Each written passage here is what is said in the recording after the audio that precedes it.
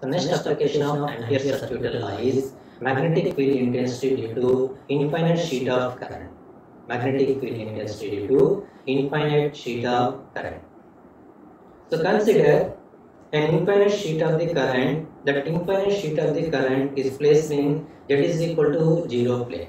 Z is equal to 0 plane. So that surface carries surface current density K bar. K bar is the surface current density. The current flowing in positive y direction is K bar is equal to Ky into Ay bar. So this is the infinite sheet of the current. That infinite sheet of the current is placed in Z is equal to 0 plane, that is XY plane. So this sheet carries current density, surface current density K bar. If the current is flowing in positive y direction, the surface current density K bar is equal to Ky into Ay bar. So consider closed path or Ampere path as shown in figure. Consider the closed path or Ampere path as shown in figure. So the closed path or Ampere path is 1 to 2, 2 to 3, 3 to 4, 4 to 1 is the closed path or Ampere path as shown in figure. The width of the path is B and height of the path is A.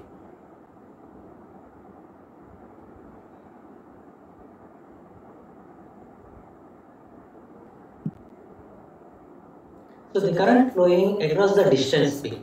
The current flowing across the distance B is given by I enclosed is equal to Ky into B. Consider the magnetic lines of the force due to the current in Ay bar direction according to right hand thumb rule. According to right hand thumb rule. In figure, it is clear that in between the conductors are very close to each other. So now here the current flowing in y direction, because of that along that direction there is no magnetic field intensity. There is no magnetic field intensity. So the magnetic field intensity can exist either in x direction or z direction.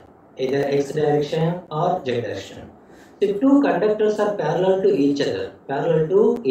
Suppose from the figure, so path 1 to 2 along this direction the component is minus hz. This is going to downward direction. So this path is parallel to z axis. From path 1 to 2 the component is minus hz, and this path 3 to 4 path is parallel to the z direction, that is going to the positive z direction. The component is hz. So because of that 1 to 2 and 3 to 4, that paths are very close to each other. So minus hz component and plus hz components are cancelled to each other. So therefore along the direction there is no magnetic field intensity. So the magnetic field intensity can exist only in x direction. Along z direction there is no magnetic field intensity, and along y direction there is no magnetic field intensity. Now here the current density is moving along positive y direction. So because of that, along that direction there is no magnetic field intensity. So the magnetic field intensity can exist only in x direction.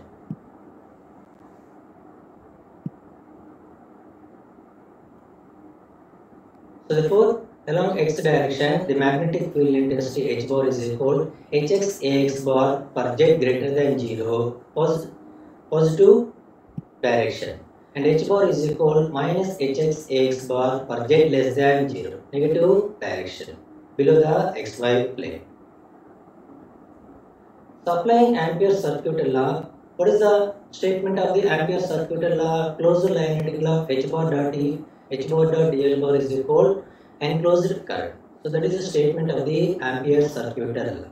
So evaluate the integral along the path 1 to 2, 2 to 3, 3 to 4 and 4 to 1. That is a closed path or Ampere path. So find out the above integral over the path 1 to 2, 2 to 3, 3 to 4, 4 to 1.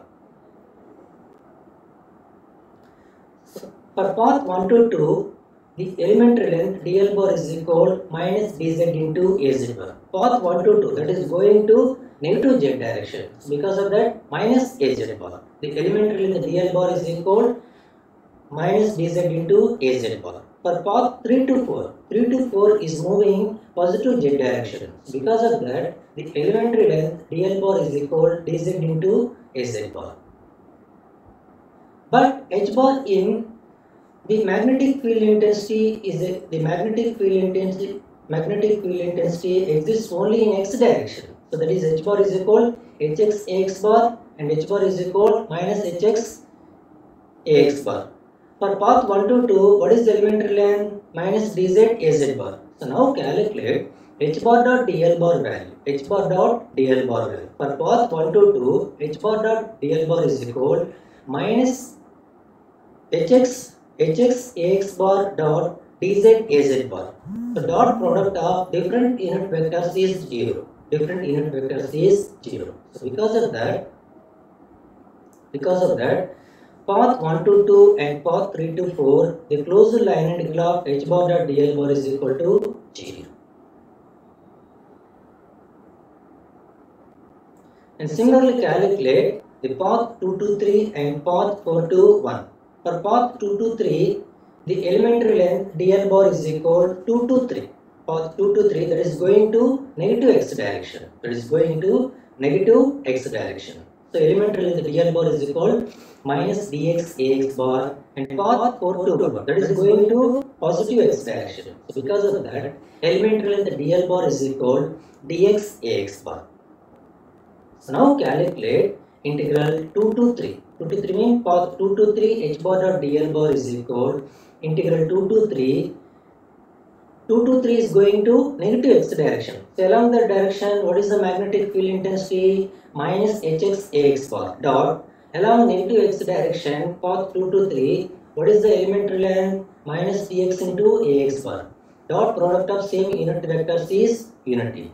Ax bar dot ax bar is 1. So therefore, hx integral 2 to 3 dx is equal hx into what is the width of the path 2 to 3 b. So integral 2 to 3 dx is b. So for path 4 to 1, the elementary length dl bar is equal dx into ax bar. For path 4 to 1 is going to positive x direction. Because of that, elementary length is dx into ax bar. So therefore, the integral 4 to 1 h bar dot dl bar is equal integral 4 to 1 along positive x direction. What is magnetic field intensity? Hx ax bar. Along positive x direction, what is elementary length? Dx ax bar. Dot product of same unit vectors is unity. So therefore, hx into b. The width of the path 4 to 1 width is b.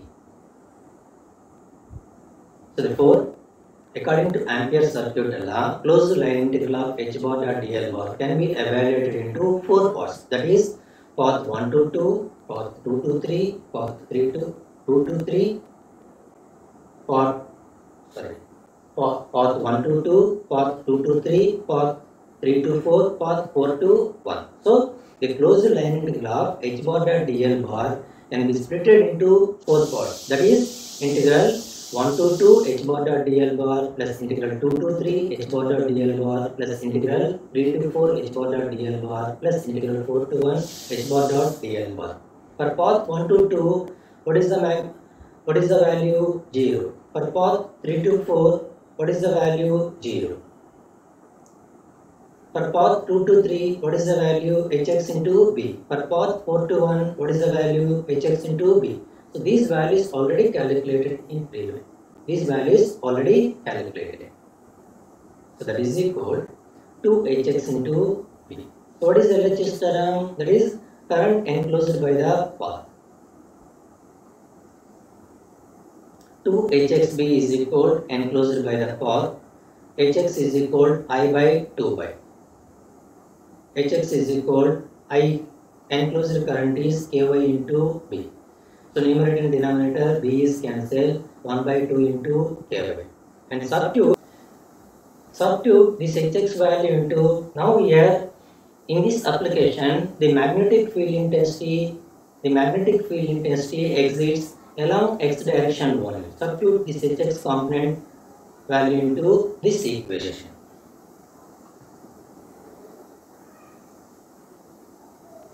Substitute Hx value into this equation. So therefore, the magnetic field intensity due to infinite sheet of the current is H bar is equal. What is Hx component here? 1 by 2 into Ky. 1 by 2 into Ky. So therefore, the magnetic field intensity H bar is equal 1 by 2 Ky Ax bar for jet greater than 0 and H bar is equal minus 1 by 2 Ky Ax bar for jet less than 0. So this is the equation of magnetic field intensity due to infinite sheet of a current. So in general, the magnetic field intensity due to infinite sheet of the current is 1 by 2 into K bar cross An bar, where K bar is the surface current density. So now here the surface current density is moving in y direction. That current density is moving in positive y direction. K bar is equal Ky into Ay bar, and An bar is the unit vector in the direction normal to surface sheet. N bar is the unit vector in the direction normal from the current sheet. So what is the normal from the current sheet? Az bar. Ay bar cross Az bar Ax bar. Ay bar cross Az bar Ax bar. So therefore 1 by 2 K into Ky into Ax bar for jet greater than 0 and jet less than 0 minus 1 by 2 Ky Ax bar.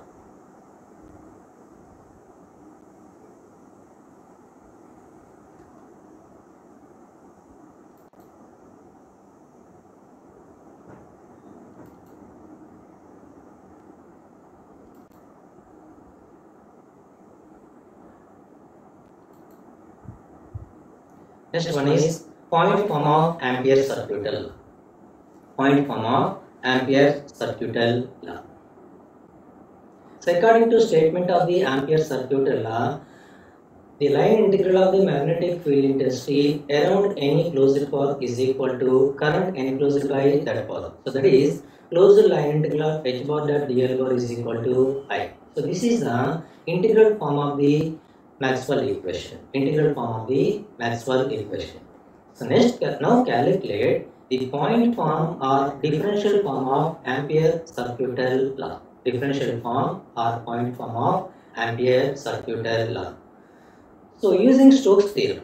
So what is the Stokes theorem? Closed line integral of H bar dot closed line integral of A bar dot dl bar is equal open surface integral of A bar closed line integral of A bar dot dl bar is equal open surface integral of del cross A bar dot ds bar. So that is the Stokes theorem. So now here H bar is the vector quantity. Using Stokes theorem, the closed line integral of H bar dot dl bar is equal open surface integral of del cross H bar dot ds bar. So that is equal. What is LHS term?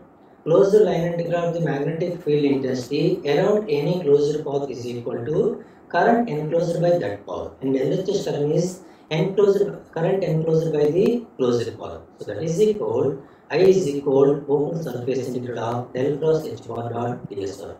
But we know that the relationship between current and current density is I is equal surface integral of J bar dot ds bar. So LHS term substitute I is equal surface integral of J bar dot ds bar. On both sides, surface integral is cancelled. On both sides, surface integral is cancelled. So therefore, we get del cross H bar is equal to J bar. Del cross H bar is equal to J bar. But H bar is equal to V bar by mu naught. The relationship between magnetic field intensity and magnetic flux density, V bar is equal to mu naught into H bar. So del cross V bar is equal mu naught into J bar, where mu naught is the permeability of the free space. Mu naught is the permeability of the free space. So this is the equation of differential form or point form of Ampere circuital law. The equation 1 is the integral form of the Maxwell equation, and equation 2 is the differential form or point form of the Maxwell equation.